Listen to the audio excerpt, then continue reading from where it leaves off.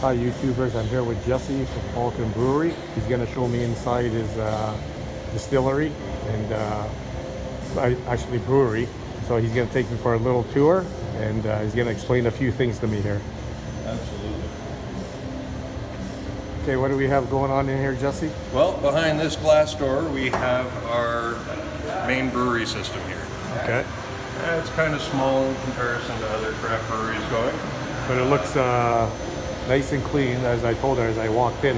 Compared to other ones, they're okay, they're nice, but this one's really looks like it's really kept clean. Absolutely. Cleanliness is next to godliness. Yeah.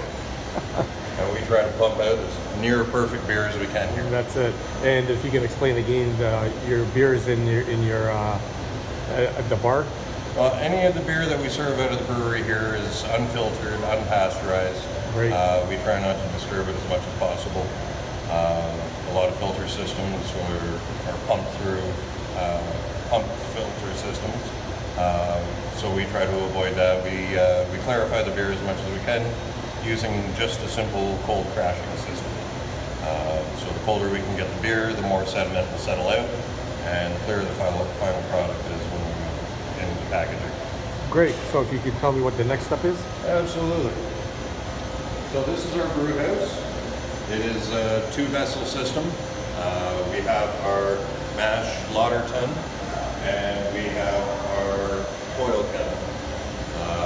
All the water to this brewery is served on demand style. We have a tankless water heater. Okay. To service our needs, and it just frees up more space so that we can have more brewing capacity.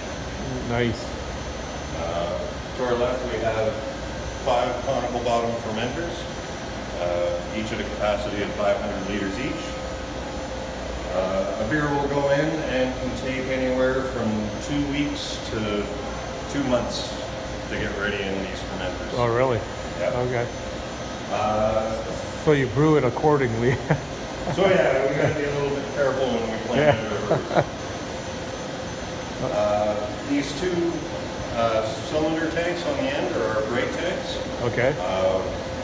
So after the beer is finished fermenting and been cold crashed, we pump them into these tanks. Okay. Where we use a forced CO2 carbonation system.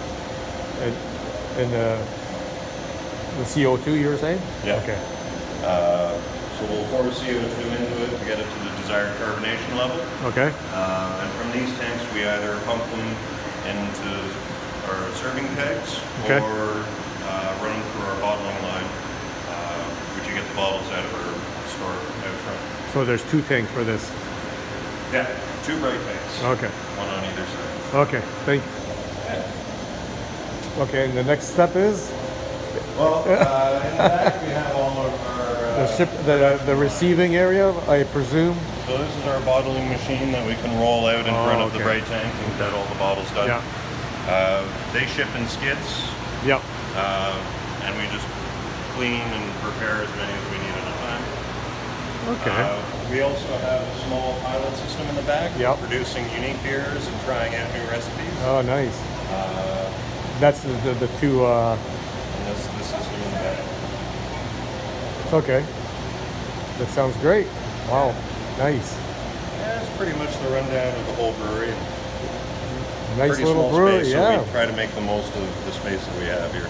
I'm sure down the road you guys probably gonna be growing down the road. Probably. Absolutely. Yeah, there's always room for growth. I mean, we've got great clientele here. Of course.